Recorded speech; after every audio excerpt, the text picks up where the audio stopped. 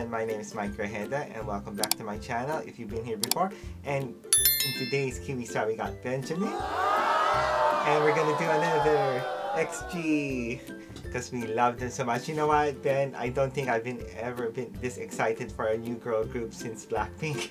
Oh wow. Wow. Yes, so I really like them. They're quite edgy, even though I prefer pop than hip hop and R&B, but they're great. So we're gonna do another video review and we're gonna do the Tippy Toes dance practice fixed version. I wanted to do the fixed version instead of the moving version so we can see the whole choreography as a whole. That'd be cool, yeah. Yes, because of course these choreographies come in formations and stuff, and the camera's cutting and moving. You don't see the complete choreography, and we want to give credit to the choreographer and see how everything works. I think the only music video I've seen to date recently where you're able to see each transition, even when there's camera cuts and different angles, was the Justin Bieber song. Sorry, yeah, with the royal family. With the royal family, which is a dance crew based here in New Zealand, Auckland, New Zealand. It was the only music video to date that I've seen where you can see, even though it's a different angle and a different camera shot, it's the same consistent.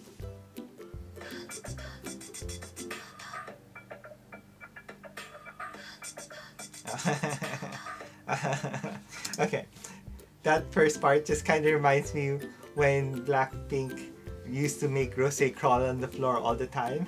That did? Yes, remember? That, no. Remember, like in As If It's Your Last, there's a part where Rosé crawls in the floor. Then that Rosé also crawled in the floor like that in Bumbaya. But I was telling people recently, like, oh, Rosé doesn't seem to be doing that anymore. And people say, oh, because she's wearing white, the outfit. Yeah, but I think it's just too much. I think it's more that she went, no. Yes, like, I'm over it. Yeah. I'm famous enough not to do this stunts. That part kind of reminded me of that. So, but their execution is flawless, I think. Like, they're like great dancers.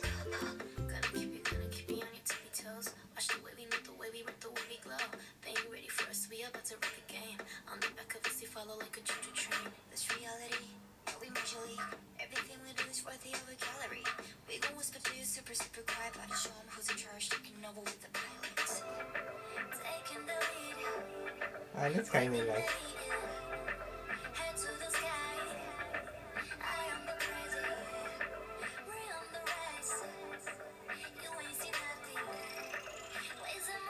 That's cool.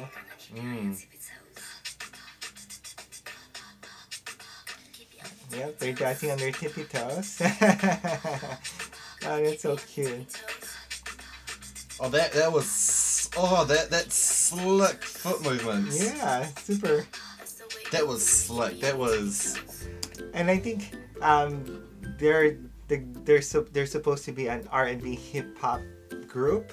Maybe that's why they specialize in hip hop dancing. Yeah, because their footwork is so slick. But then also you can see the elements of like jazz and stuff with like just their literal isolations of certain movements with the other bodies are moving. That's and execution is.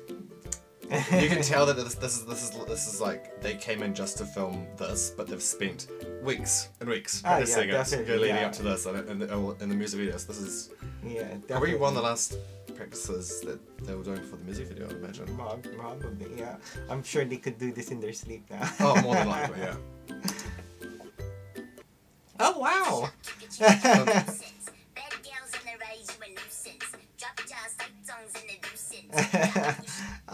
that moon, well, the Michael Jackson move. Yeah. They're playing. Oh, that was such a good transition. Oh my gosh! And I didn't even notice that in the music video. Because they cut it. It wasn't in the music video, I'm pretty sure. That's why it's good to see them doing this. And of course, her name's Harvey.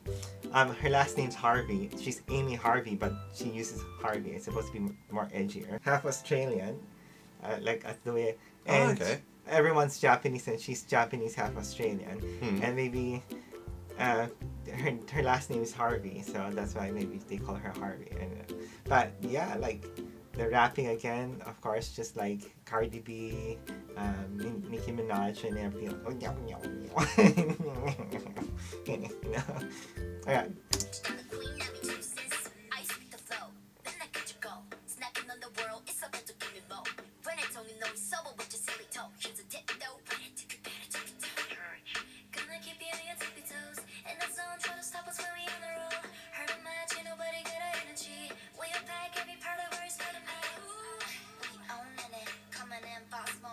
This is kind of cool also how some of the members exit the shot to do a certain formation. So that's very typical of dance crews. Yes, dance crews, yes.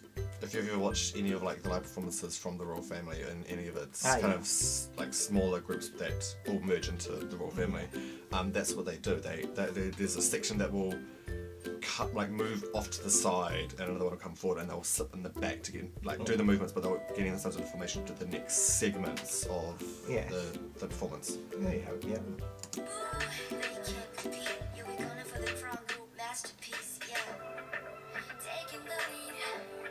That's cute.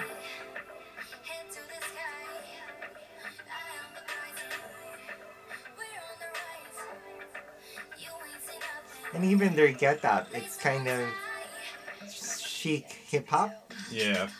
Yeah. Which is why it makes me think that they came in that day knowing that they're doing this, and they've all come dressed. Oh yeah, definitely. I'm sure these dance rehearsal music videos used to be literally them rehearsing, but nowadays since it gets big in YouTube, they try and make it look like effortless. Yeah, like they're rehearsing, but they're all dolled up and stuff. Especially if you watch. Here we go, guys, because I used to watch a lot of Momoland's dance rehearsals. The first few ones, they're like obviously just rehearsing, but as they progress into getting famous, their dance rehearsal videos, they're all dolled up, right? It's like, oh, this I kind of like that, like when they're not dolled up and they're literally like, this was a rehearsal that they decided to film. I like it. Like it may not be the sexiest or the prettiest thing, but I think it shows the true commitment. Not saying that this doesn't show it, but like.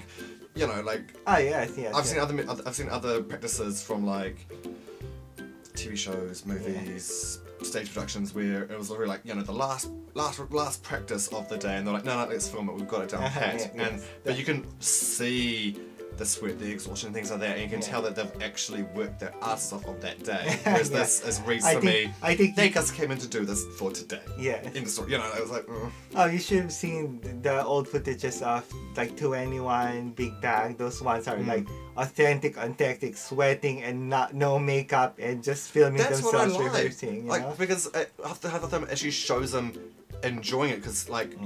I've seen ones where they've posted when they've made a mistake, but they keep on going, and you can see that they've made a mistake, and they're going, "Oh God," laughing to themselves. But in all the risk of seeing them make a mistake, and they go, "Oh yeah, that's actually really funny." But I think like this one, it's more of showing us the choreography now than showing them practicing. I think. Yeah, I guess so.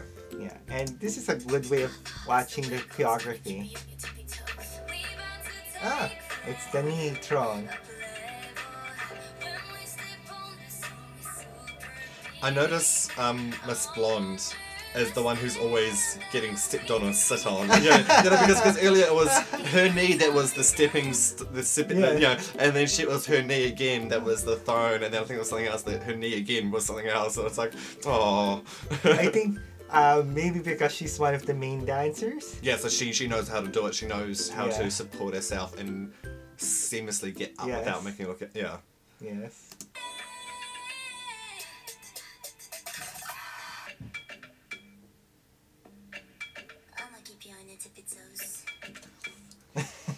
Oh, that's great. Oh, wow. That is cool. Yeah. Especially with like the black pants and the white shoes. Yeah. The illusion it just gave was amazing. Yeah. I wonder if, like, it's like, oh, ooh. They're like really keeping themselves in their tippy toes. You know what? Whoever choreographed this song. Well done. Really, really good. It's one of the. I wonder if we just haven't seen other groups with this angle to see their whole choreography. Yeah. You get me? That's why we haven't appreciated the choreographies of other groups as much as we did this one. But the footwork in this one. Oh, flippin' heck! That was. Yes, very good. My God, yes. Okay, anyway, thank you guys for joining us for another episode of Kiwis Try, and today we did XG, Tippy Toes. I think it's one of my favorite girl groups now. So, we're gonna try to learn each girl's names and special things about them. We'll make a video about that, so look out. Look. look out for that. And until then, bye!